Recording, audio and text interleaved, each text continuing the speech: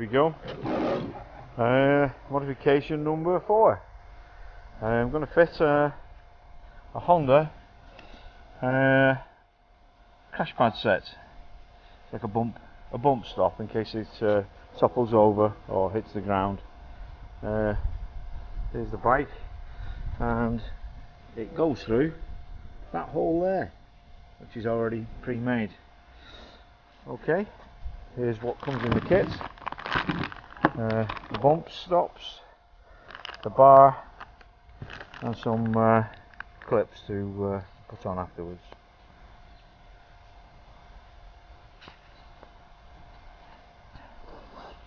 Right, that fits through the hole, and we've got another section which fits on, and there's an airlock nut on this side, so I'll just tighten those up from either side.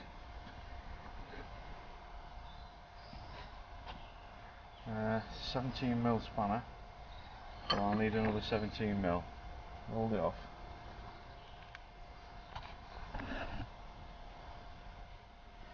Right, there we go. Not fastened, and you got the bump stop fitted. That's what it's like from the other side. Okay, you get here's the bump stop, which fits over the captive nut that we just put fitted, and you get 1, 2, 3, 4, 5, 6 retaining screws, which are Allen key drive. Okay, I'll proceed to put those on. Right, so the 3 holes, the bumper stop fits over the top, and you start putting the hex screws on over the top of it. Just one in.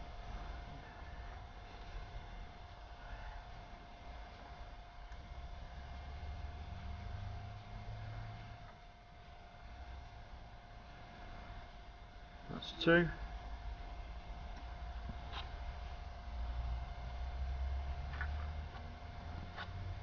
And the 3rd one.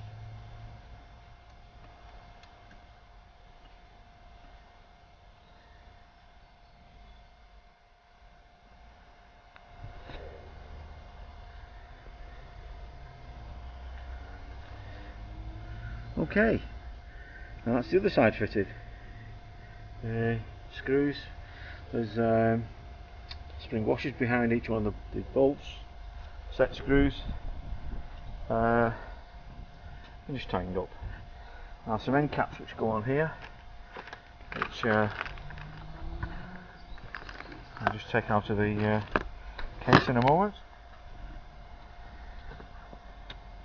And there you go, the end caps fitted, and that's shows it would protect the fairing.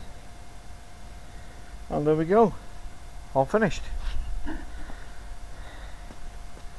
Another little job done and dusted. Thanks for watching.